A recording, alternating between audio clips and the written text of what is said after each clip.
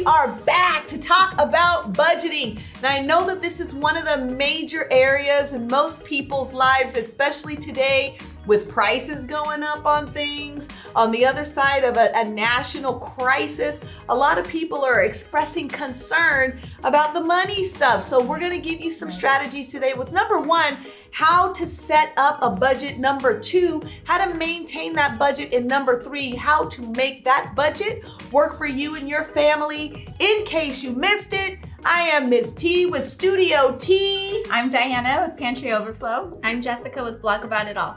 I'm Siobhan with Creed 22 Consulting. And everything that we teach you is not stuff that we got out of textbooks. It's stuff that we literally lived and tested for years. And I know these ladies here, we've known each other easily 15 years, and we've practiced these strategies together. So our goal is to help you develop strategies that work for your family, work for your finances, and work for your fun. So let's get started. What is ground zero, step zero, step one to building your budgets? What did you start with? I started with a budget coach, a budget mentor, a budget buddy, and they actually walked me through how to do a budget sheet. But what do you guys think? Where's your ground zero starting point for your budgets? Go for it, go for it, go for it. I want to say ground zero, you have to start writing down every penny you spend, because a lot of times when you're getting started, you have no idea. You have no idea what you spend on groceries, on gas, on out to eat. I was shocked when my husband and I first wrote down what we spent going out to eat in fast food. I was like, oh my goodness, are you kidding me? We spend that much? I would never have guessed. So first start writing down, what do you spend? And that's simple, that's not even a hard thing. Get, printer paper or notebook paper or Post-its. I'm a Post-it fan. And just write that stuff down. Save your receipts. Actually get a receipt. Yes. I know when I was in on a budget and I wouldn't even keep the receipts. Right. I didn't want to know what I was spending. I would just have to be spending until my bank account was in the negative. So get a receipt and actually write everything down that you're spending. And it doesn't have to be anything fancy. It could just be a regular sheet of paper. How about you, Siobhan? Yeah, and I think it's important to write it down for the whole month. Because sometimes you're able to start at the very beginning of the month and that works perfectly. Sometimes not until the middle, but to get a whole month worth of your expenses, because then you can take it from there and figure out what you're actually spending in the month. That's awesome. What do you think, Diane? Yeah, well, if you don't know how much, a lot of people don't know exactly how much they make or exactly how much they spend, so you need to figure that out first. So if you have to go look at your paycheck stubs or look at your bank account deposits, do you get paid in cash? Do you get checks? How many streams of income do you have? So you can get a picture of how much your income actually is. And then if it varies, then you need to kind of figure out what do you need to live on? And then once you get your actual amounts of what you spend, then you need to decide, do you want to keep it there? Do you need to cut anything? Do you need to add anything in? Is your life balanced? What do you really want to do? I put mine in my phone in an app of budgeting, so I'm not a big paper person. Oh, I'm such a paper person. So, whatever works for you. If it doesn't work for you, the whole point is what works for you. What is going to keep it from overwhelming you? Yes. What's the easiest way for you to maintain keeping a budget as time goes on? So, and sometimes how you start off, you'll change it and try different ways, and you'll eventually find what works for you, and it becomes easier and easier, just like with anything once you keep doing it. Yeah, and I think, I like that you said, not only writing down what you spend, but also writing down what comes in. I am an entrepreneur and I always got side hustles going on. I'm always building new business, new entrepreneurship. So one of the challenges for me in the beginning, all of this, was tracking what was coming in.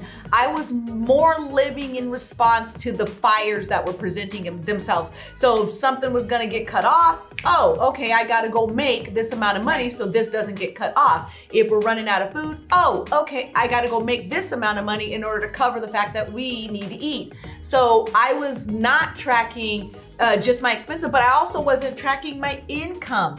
So making it that's very important that you track both and then document both. And I would say the other thing is, you said just knowing what you have coming in is key, because then you can build your budget, not limit yourself based on what you have coming in, but knowing what you have coming in helps you to build a real budget, and then you'll know how to grow from there. And she said that you can change your system. So again, I started out with just a regular sheet of paper, but now because of the growth of my company, because of the growth of responsibilities that I have with my family, expense-wise, I have several budget sheets, and I actually this year had to hire somebody to manage the company's budget because we went from 1 company to 7.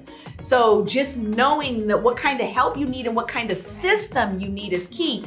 I started with a Post-it, a sheet of paper, then a budget sheets. Now I have budget teams. Anybody else want to expand on that?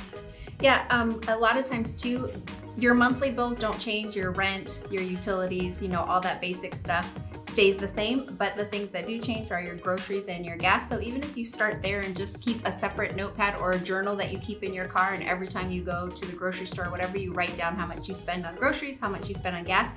One other thing is learn how to break up groceries, because too often, especially nowadays, it didn't always used to be that, but now we go to the one store for everything. That's for toiletries, toilet paper, everything. Oh, that's funny. It didn't used to be like that. Isn't that funny? Yes. You know what? I think that's so funny that you just said that, because I remember going to Safeway for this, going to this store for this, going to Walmart for this. But you're right. Now there's so many one-stop shops, and you can get everything. But a lot of times, important. Then you don't know, okay, what is groceries, what is household? And a lot of times you don't spend the same amount on like dishwasher detergent or cleaning supplies. Sometimes you only have to refresh your cleaning supplies, you know, once every 3 months instead of every month. So it just depends on the situation or whatever, but just knowing, breaking that up and knowing what is actual groceries and what is actual household goods will help you plan better for that as well. For your budgeting, for setting up your budget sheet. Okay, so tell me, what is the importance to you of a system of accountability? I know in getting started with all of this, I could write this stuff down. I could do all of this on my own, but it wasn't until I got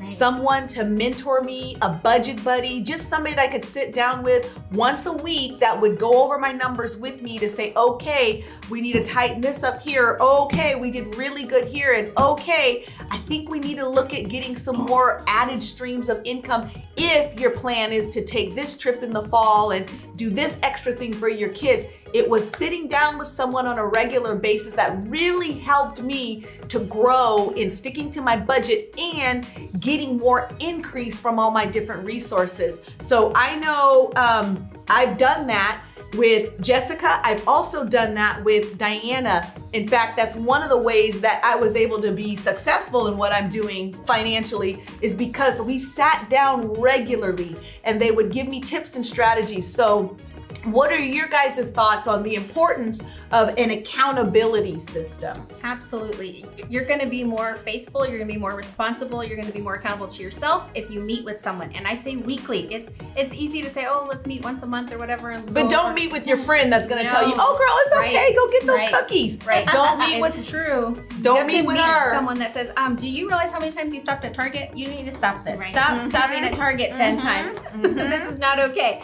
But you have to, and also just having a fresh set of eyes look at your numbers sometimes helps you realize what is important, what you need to cancel. Especially in the beginning, when you're meeting with a budget person, they might say, do you need that gym membership? Are you using it? Yeah. What about those newspapers, magazines, stuff that you can cancel out, ways to save money to do what you say you really want to do. So you need that fresh set of eyes to. And that reminder, that is this really what you want to do? Or is this really what you want to do? So I think for me, it was a constant reminder of, this is your goal, but you're doing this and this doesn't point to your goal. So it was kind of, well, wait a second, you said you wanted to do this. And in me being reminded of this goal of getting out of debt, it made me want to eat out less and prepare meals at home, which helped me learn how to save money and really be strategic with what I'm doing at home by way of meal planning and not stopping and eating out. And it helped me it led to me getting out of debt, but it was having that system of accountability. And I know, Siobhan, you are a budget buddy to people. Tell me some of the ways that you get them started in that system of accountability. So, you know, I think it's very important to be able to talk things out. And number one, I mean, that was probably the, you know, very early on what I really gathered from it, what I took from it the most, because there were so many times that I got discouraged, or so many times that you really just need someone to talk things out with. And so that's what I understand what you're going through. Absolutely. Yes. And that is very important. And so that is what I try to help people understand, is that I'm here to talk things out. If you have a problem, if you're discouraged, if you're frustrated, if you're stuck, Right. and those moments come. Yes. And so that, you know, I really stress the fact that I'm here to help you. You're not in this alone. And I think sometimes we think, because it gets overwhelming only when we think we're in it by ourselves. Or you made the mess and you got to clean up the mess on your own. Yes, correct. Right, it's true. I've worked with someone recently who has a big mess, a great amount of debt, and they're just like, I don't know how we're gonna do it. I make this much and what comes in is what goes out. But because I came in with that fresh set of eyes and it was like, okay, what if just this month you know, switch this few things around, and they were able to pay off their credit card. That's Which awesome. they didn't see how they were gonna do it. That was on their thing. But you know, then the next month going forward, that's one less payment they're gonna have. I know people, you know, when you get those bank fees or just those unexpected things, and they're just like, well, that's a bank fee. No, call the bank. Tell them. Take that off. But you know, when you're just another fee, another expense, and I don't have the money already, those, you know, you don't see a way out. But when somebody comes in with you, they see a way out, and they're gonna help you get out, and then it'll break those wrong thoughts in your mind. Like Siobhan said, talking it out. How did we get into this mess? How are we gonna get out and stay out? And I think she just hit a key point about asking. Yes. One of the biggest things that you can do is negotiate discounts, negotiate new rates, negotiate fee reversals. More often than not, banks, organizations that you're getting your utility companies, they want you as a customer. So if you haven't asked, there's so much power in simply asking for the discount, asking for any specials. Do you have any specials going on? Are there any ways that we can save? And I know one of the things that we brought up on one of our episodes was talking about how you can save on your utilities. There's so many plans now where you can save on your utilities. You guys want to touch on that a bit? Yes, I want to touch real quick on the negotiating. You should always negotiate every year your car insurance and your cell phone. Those are like the biggest ones. And cable TV now, especially because there's so many there's so other much streaming providers. you can stream, so they want you as a customer. They want you as a customer. So, and your internet is another one. But always, every year, and shop around. Don't be afraid to shop around and call other companies and say, okay, well, this is what I'm paying. What will you do? What will you match for me? What other, you know, benefits will you throw on there for me? So definitely negotiate. And on the monthly budget billing system, this helps so much with your air conditioning bill and your heating bill, because normally, you know, you have the high rise of air conditioning bills during the summer, and then the high rise during winter with the heating bills. But if you get on the automatic, they just adjust it average based on your average spending for the year, and then it's the same amount every single month, and you don't have to worry about these big spikes. The fluctuation, Yes, it just makes it so much simpler. So call your provider for your electricity or your gas or your heat or any of that kind of stuff. And I think that's key. It does take some legwork on your part. It will take some time for you to sit and negotiate these things. But how often can you do something like that that's going to result in you saving money? And then again, this is not just an area where you can apply this in your utilities and your, you know, those major expenditures, but you can also consider something like trade services, things that you would typically pay for if you have a skill and you can trade for that skill and you don't have to pay for it.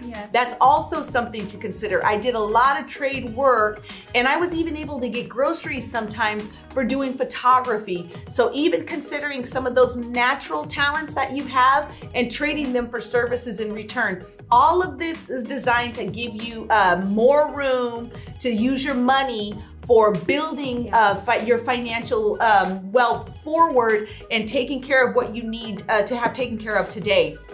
Now, again, we started with tracking all of your expenses and tracking your income. Super simple. You can do that on a sheet of paper. You can do that on a budget form. There's lots of options for that out there. We also said, make sure that you're taking advantage and negotiating for the best possible rate for you, your family, your cars, your home, your rent, all of those different things. Remember, they want you as a customer. Your fees, ask. There's so much power in asking for a fee reversal, or do you have any lower monthly rates on a checking account? All of those things are not impossible. They're totally doable, but they don't happen unless you empower yourself to ask. And then lastly, Find a system of accountability that works for you. This is something where I believe is the game changer. Whenever you can sit down with a coach, a mentor, a budget buddy, and they keep you on track, they keep you reminded of your goals, and then they allow you to talk out the stress points or the stick points and then coach you through it. That's key. And we're suggesting a weekly connect. Not something you do once a month, once a year, but something you do on a regular basis. The goal is to get you where you're dreaming to go and not stuck where you are right now. There's always the opportunity for growth and success and advancement, and that's what we want for you. So just remember, these are just some mild approaches to getting started with your budget. We'll have so many more tips for you going forward. Thank you for tuning in, and we'll be back for the next opportunity to grow in your family and your finances and fun.